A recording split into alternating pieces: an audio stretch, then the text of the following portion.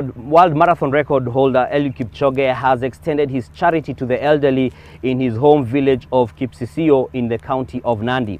The marathon star distributed food and non-food items to the vulnerable group who have been hard hit by the effects of the COVID-19. Now, more than 100 elderly men and women received a package comprising flour, sugar, soap, and a blanket. The record holder used the platform to reach out to donors and well-wishers to give more.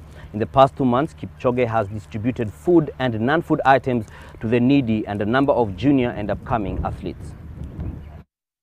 Alafu Madam Dorothy yako anasikia mzuri, shika ngongoi.